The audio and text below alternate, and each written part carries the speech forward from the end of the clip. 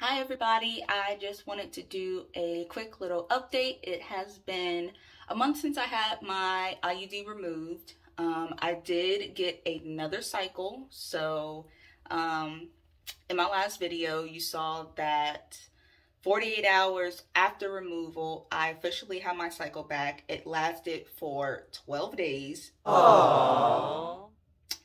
Which I was really annoyed about, but it's fine, it came back.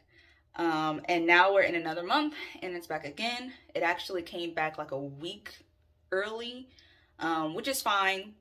But yeah, I also mentioned that I hadn't obviously bought any products in 8 years because I didn't have a cycle in 8 years. So I just wanted to do like a quick little shout out to Honey Pot. I have been using these. Oh my goodness. Wait, there we go. Oh my goodness. Ridiculous. So I'm completely obsessed. I'm gonna go ahead and put my reaction to them that I had last month right here. And when I say I'm obsessed with this brand now, that's what I mean. Like, I let you guys know that I got on birth control in the first place because the cramps that I have from cycles were just so crazy, and they always had been. And I don't have that anymore. Like, I can feel the bloating and the pressure and everything, but using these Honey Pot products has really just like gotten rid of the cramps for me. So I don't have to take any medicine. Like, they're already herbal infused, which is medicine to me.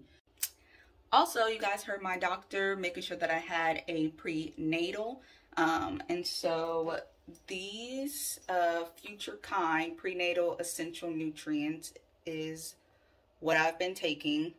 It's a little annoying that I have to take 3 at a time, but they are vegan and they literally have every single vitamin that you can think of. They do have a weird like mixed up vegetable smell, like not in a good way, but it's doable. Like, it has a rice capsule on it, so it's easy to take. Like, it's not all chalky or anything like that. It's just pretty smooth.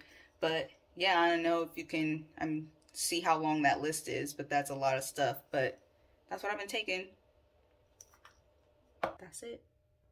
Bye.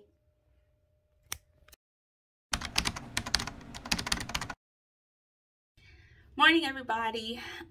Please try not to look at this rusty crusty leftover vacation hair. It's coming out today.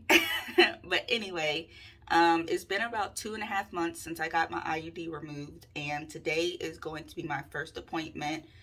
Going back to see my OB since then. It's just my annual regular checkup. So let's go. All right, appointment is over with. Everything is normal, good to go, super quick. I really appreciate Avena Women's Care. The nursing staff there, I had a lot of concerns and questions about some things, and they were just able to calm me down, answer my questions. Just with so much going on in the world and social media and the government and what have you, like, I just went into a spiral, and so I just had all kinds of questions. And that's it for now for my IUD update. See you guys later.